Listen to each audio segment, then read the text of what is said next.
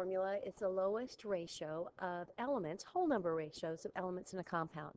When given a percent, like in this problem, the rocket fuel contains 87.4% nitrogen and 12.4% hydrogen, we actually assume that we have 100 grams so that we can make the 87.4 actual grams. So we're just going to change the percent sign and we're just going to put a G. So no calculations or anything, just percent becomes a G. So that's our given. 87.4 grams of nitrogen. Don't worry about diatomics here. No empirical formula do we worry about diatomics. And 12.4 grams of hydrogen.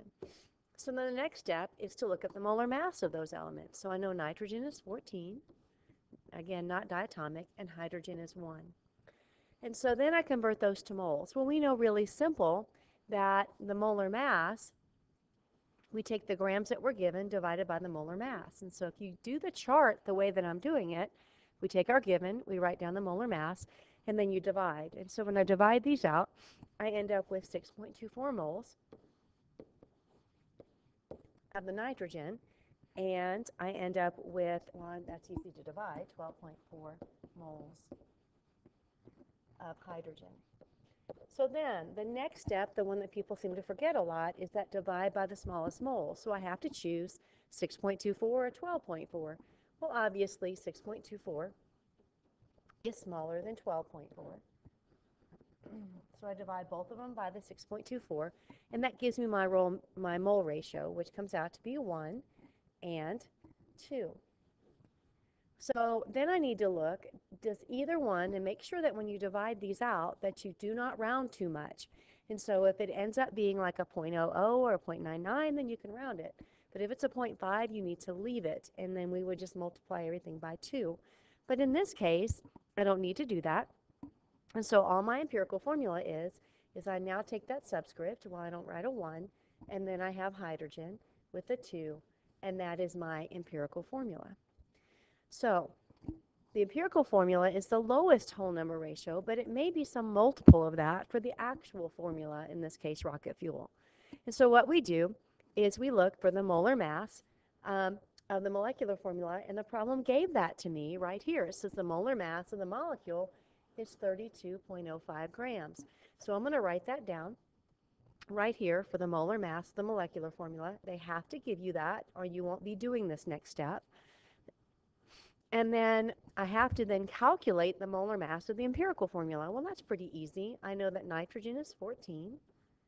I know that hydrogen, I have 2 of them, 2 times 1. And so I know that that's 16. So then if I take that molar mass of the empirical formula, which is 16, notice it's just set up nice, that this is equal to 2. So then to figure out my molecular formula, I take my empirical formula, which is N2H2, and then I'm going to take that 2 and I'm going to multiply by each one of those subscripts. So I'm going to end up with N2, and then 2 times 2 is 4, H4. So that's my molecular formula. So this is my molecular formula, and this is my empirical formula. And that's how we work these problems. Pretty basic and simple. Now, I want to go ahead and work one that does not come out even. And I also noticed that in this particular problem, I did not give you percents. I actually gave you grams. And so grams just saves us a step. We don't have to change our percents to a gram. We can just write it down. So what am I given? I'm given 4.38 grams of carbon. I'm given 0.314 grams of hydrogen. And I'm given 1.66 grams of oxygen. And so again, we're going to go look up the molar mass of the elements. And so I go to the periodic table, and I know that carbon is 12 grams, hydrogen is 1 gram, and oxygen is 16 grams. Just the single element is all you write down. So then I'm going to convert these to moles. So just, again, by adding that little line, it tells me to divide. So I take the grams, I divide by 12, and that gives me 0.365 moles of carbon. This one's always simple. I always like to do the hydrogen, so you just divide by 1.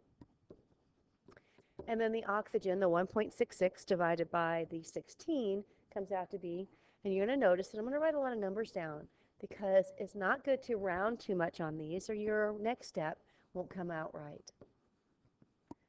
So which one of these guys is the smallest? So I need to divide by the smallest.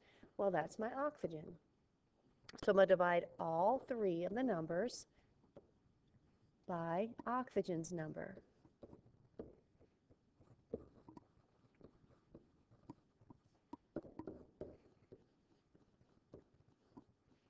So then when I get my answer, that's going to give you my mole ratio.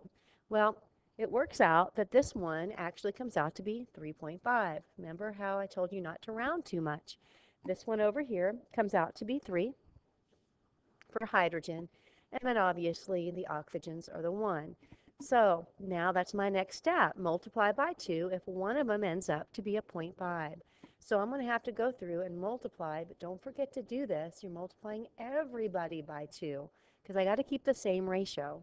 I can't just multiply the one with the 0.5 by 2. I have to keep the thing the same. So they're still really the same thing if I multiply them all by the same number. So then that gives me the numbers, the 7, the 6, the 2. So I go back up. So my final answer is that carbon has a 7 on it, hydrogen has a 6 on it, and oxygen has a 2 on it. So that's how you do an empirical formula that ends up having a number that you need to multiply by 2 when it doesn't come out even.